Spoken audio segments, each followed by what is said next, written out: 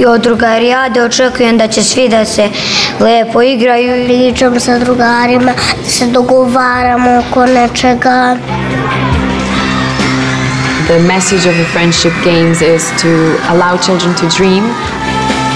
They will be able to learn to share, to appreciate the differences, to respect others.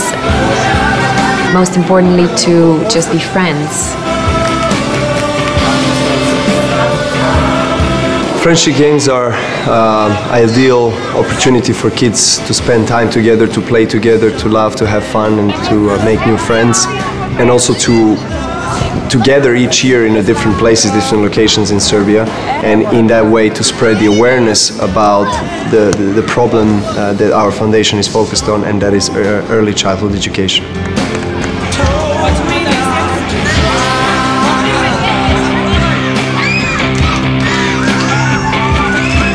Kad porastem, ja bih voljela da budem prodavač igračaka. Voljela bih svašta da budem.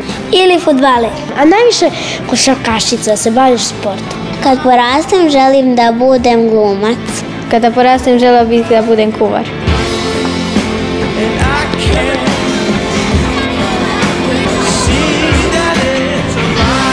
Na bazenu nisam znao da plivam, ali pomalo sam naučio. Posle smo išli u najdublju vodu sam išla, ona mi dođe do ovde. Znala sam da plivam, naučila sam to u 7. godini. Pa nisam ranije znala da plivam, naučio sam ovdje.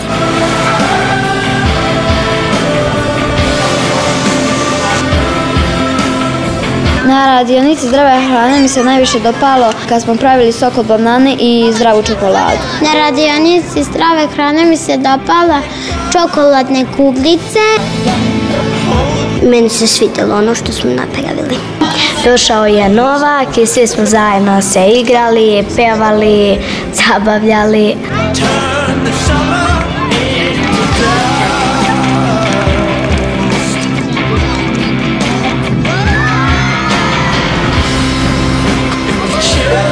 Na voziću sam se baš lepo probala, sa drugaricom sam spavala, meni je baš bilo lepo.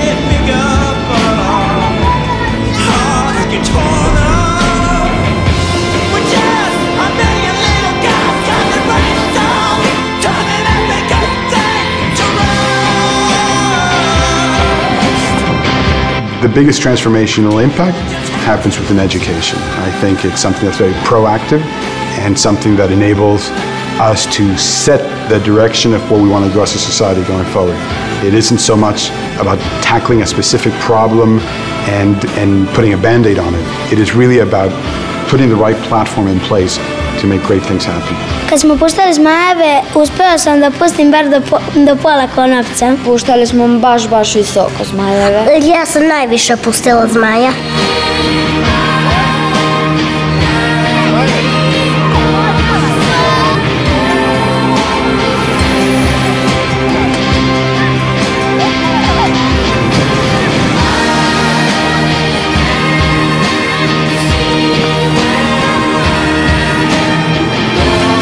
Ja mislim da ću sutra na maskenbalu da budem Batman. Za maskenbal još nisam ništa spremio. Ja ću biti večeras Pipi duga čarapa. Ja sam smislila da ću biti vila. Ja ću se maskirati u deku.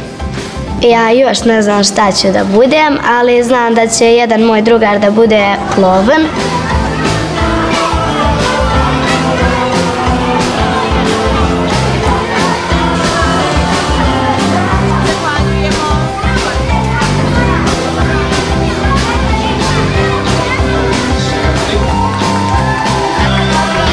Najviše mi se dopalo kada je došao Novak Djokovic. Novak nam je rekao da se družimo, poštujemo i da se međusobno volimo. My message for the kids: use this quality time with each other, have fun, interact, develop new skills, also find out something new about yourself.